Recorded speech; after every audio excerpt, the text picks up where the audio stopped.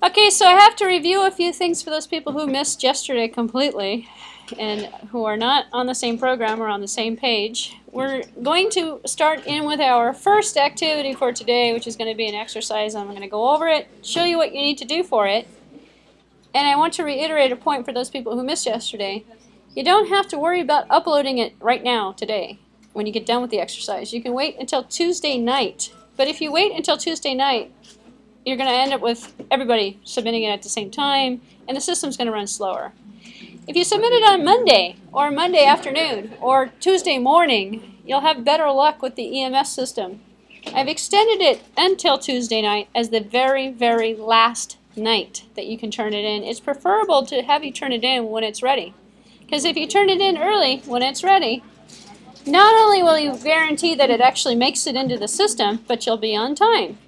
So, and it's not for those people who aren't here, it's not for them to give them more time, it's to compensate for EMS issues is what this is for. So hopefully, you know, I've made that point clear. If you also did miss yesterday, you're going to want to take a look at the videos that were recorded from yesterday's lectures, and because that will help you figure out what you're supposed to do. And if you missed yesterday, no problem, you can still turn in the exercises that were due yesterday because they're not due till Tuesday. So everything from this weekend, today and tomorrow, is due by Tuesday night. So you have that kind of leeway going on there. So today's activity, the first activity that we're going to look at is called exercise number 1, and it's on the bhacker.com website. It is also in the EMS, so you can also get it there, but this might be an easier resource for you to get it at. I want to explain a few things about exercise number 1 before I let you have time to do it. And it's a research exercise. And so let me make this a little bit bigger so I can read it. So what are we looking at here? We've got, make it a little bit bigger. So let's see. Oh, hey, thank you for bringing that table in. That's an excellent idea. We could probably bring 2 tables in and put it up against the wall. But I'll do it. I'll do it at the break. I'll find another one for you. Okay, so you're going to read what's called the Oracle Essentials. There are many lectures that are posted on bhacker.com. I'm going to show you those in a few minutes. And then in the class box towards the end of the lecture list. Okay, so I'll show you that in a few minutes. These are little mini lectures. They're created by Oracle, and I'm not going to go over the lectures. Instead, you're going to review them on your own, which is kind of an interesting concept, but sometimes you'll want to spend some more time on one than another. So and there's a lot of them, and I'm going to show you those in a few minutes. All of these questions come out of those little lectures. So if you don't want to do internet searching and you want to do read through the material, it's a reading and a regurgitation type of exercise where you're going to answer some questions. As an example, what do the commands alter system and alter session do? And list some of the parameters that can be modified with the above commands.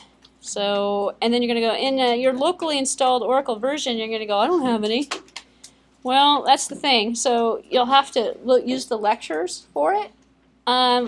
I don't expect anyone to install Oracle. Actually, you don't have to. I see some people actually have it installed, which is good. Listing all the tables that are available from system or user tables. Well, that's actually a big question. It says all. Don't list all. There's like 200 and something all. And they change version to version. So what you're going to do is give me about 5 or so. You know, give me a handful of user tables. And I'll tell you one, one of the user tables is actually called users. One of them is called privileges.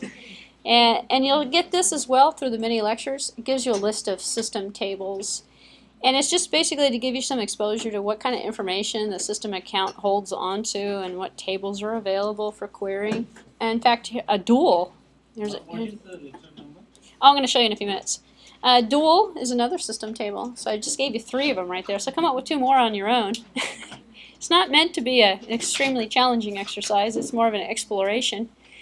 And then using DBA Users View, list all the users in your system install. Well, you're not going to be able to do that either, especially if you don't have it installed. So instead what you're going to do is you're going to look up users. Well, I can tell you right now, I can give you one of them, system. You may also have other ones that you're creating. So don't think of this as a right or wrong answer. It's an exploration example.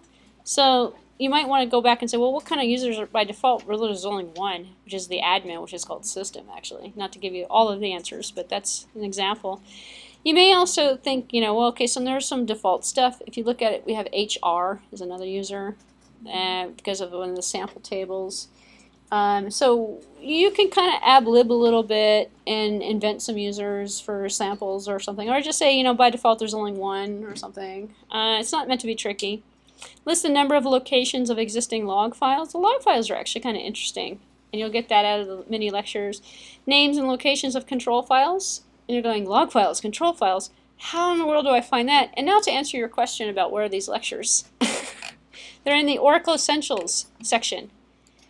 So you might see, we see control files, redo files, roles, privileges, profiles, and rollbacks. It's all by topic. Tools, architecture, database. So what you do is you click on, I'm going to just click on tools here. They're PPTs. So I don't think I have a PPT reader here, but anyway, I don't really want to open it up. But you save it and you look at it. So probably what you're going to do is go to this website here, the bighacker.com website, go into the Oracle class, go towards the bottom of the list where you see Oracle Essentials, download them, put them on your computer, use them to go search through. Managing users, that's a good one, going to give you all the default users of the system. And this is all documentation that's produced by Oracle, and it's being offered to you as a resource for answering these particular questions. These are also going to be the same resources for the next activity that we're going to do this afternoon. So if you save them without having to go through and look at them constantly, it might make it a little bit easier if we all download them at the same time. They're actually kind of small. I don't think it's going to cause any internet traffic, but be patient because like a lot of people might be downloading them, who knows. But long story short, you're going to use those for the next exercise as well, so if you download them, you'll save yourself some time. So. And so you're just going to answer in a couple of sentences or so. So what you can do is take this here and you know, put some spaces in between and provide your answers. If you can't find it, you don't want to use the PowerPoint, you can use the internet as a resource. But as I was mentioning yesterday, do not cut and paste. I don't want to see volume. It's not called volumes. I don't really care how many words you use. You can answer all of these in probably about 5 sentences, you know, one per each question, you know. It's not about volume. It's not about cutting and pasting. You want to show me that you actually have gone through and you've looked at this stuff. That's what I'm interested in. And I'm grading it by, did the student actually look at the system user tables? Or, you know, did the person actually know what they're looking at? Or did they just like cut and paste some stuff from the internet and put it in there? So, which is not like what you're supposed to do. So you actually, it's 11:20 right now. And that's why I say you guys could be loud again in a few minutes. Just listen to me for 10 minutes. So we're going to work on this, and then we're going to go to lunch, actually, which is what we were supposed to have done yesterday. We're supposed to do like the assignment before lunch. And then we're going to have lunch, and then we're going to come back, and we're going to have more lecture crap. You know, I shouldn't call it crap. More lecture stuff where you have to sit and listen to me, and then we'll have another activity. And I want to get into SQL this afternoon as well. So do we want to, I'm going to stop the video, because people don't have to hear about our lunch plans. So we're done with this one.